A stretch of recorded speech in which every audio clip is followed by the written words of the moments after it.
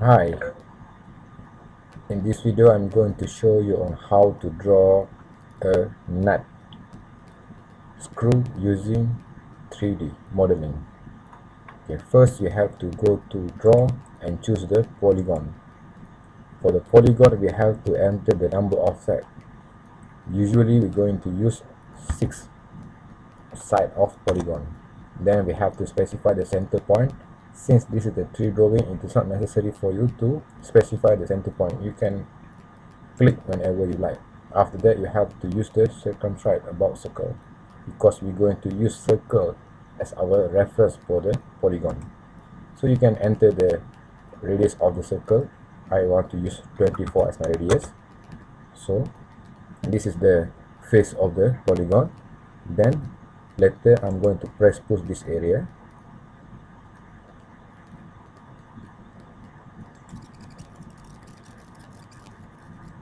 The height is supposed to be 20 unit. Okay, now I'm going to create a dome above this nut.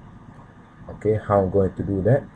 First you have to create a UCS or user coordinate system on this particular plane here, because the world coordinate system is in this direction x, y, z.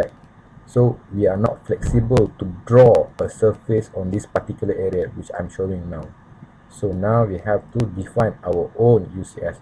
So to do so, go to command and type UCS and enter 3 for the XYZ coordinate. Then later click on this side, bring it down for the x-axis, then go back the particular, then come to other side here. Okay, now you are done. As you can see, this is the new XY plane for me.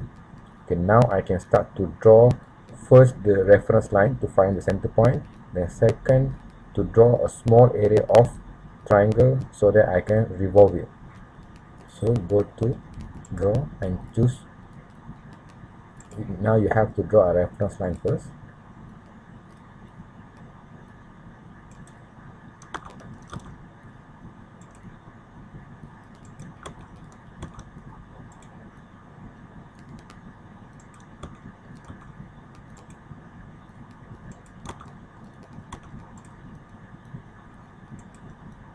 Okay, this will be your center line.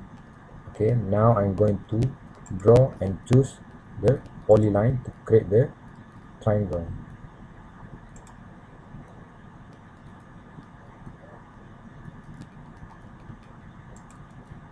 It is up to you to create the area of the triangle. Okay, the dimension is up to you. Okay, now you already create a space area here. So now what I'm going to do, I'm going to delete all the unnecessary line. Just leave this line as your reference line for the center point. Now choose the revolve and choose this particular area, click. Then it's going to ask you to specify the axis start point. You're going to click from the top here to the bottom here, enter. So you already got this area here. Now we're going to subtract this particular area from this particular area here. So choose the command subtract. First choose this nut area below here, then you're going to choose this area here. Okay, now you have successfully created DOM. You can view that from the conceptual view. Okay, now what I'm going to do, I'm going to create the circle on the cylinder on the surface here.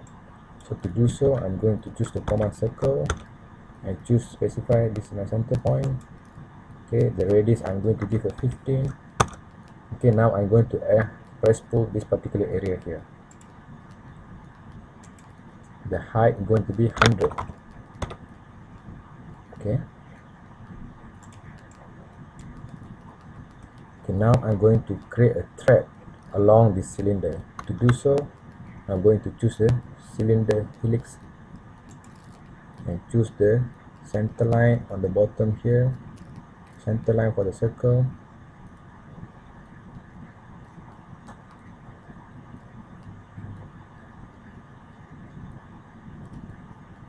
Then later you're going to specify the radius, which is 15.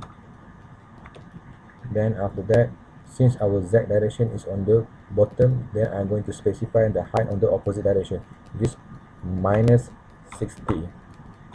Okay, here as you can see, we only have a 3 thread. So go back to 2D wireframe, choose the particular thread, double click on it. You're going to go to the property of the helix. Okay, then the turns going to be 20. The turn height going to be 3, so that you get the total height is 60. 20 times 3 is 60. Okay, we already got the thread. Okay, now what we're going to do, we're going to create a space along this helix.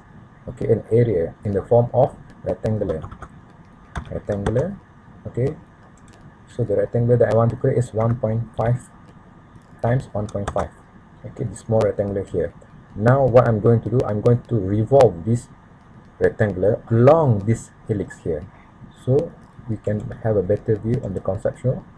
So choose the sweep, click on the sweep. Okay, choose that particular area, then go to the click on the helix, click it. Then you have to wait for a while until the space created. As you can see, we already created the space here. Okay, have a better look here. See, you can see the difference between the cylinder and the space that we have created along the helix. Now what I'm going to do, I'm going to create a chamfer on the bottom line here, bottom cylinder here. So to do so, I'm going to draw, modify, choose the chamfer. Okay, now I'm going to choose the bottom line here. Okay, click OK. Then distance I want to specify is supposed to be 10.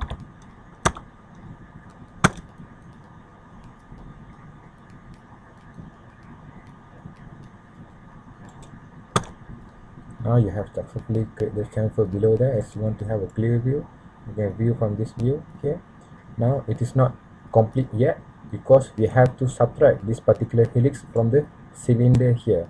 So to do so, what you're supposed to do, you have to go to subtract, choose the particular cylinder first, then you have to choose the particular helix area that you want to subtract. Then you have to wait for a while.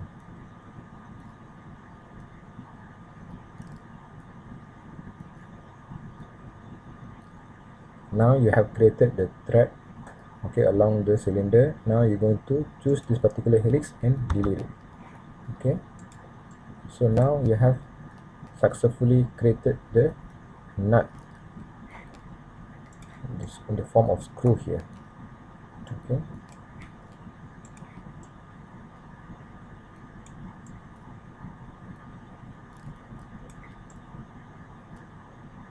that's it for this video. Thank you so much for watching.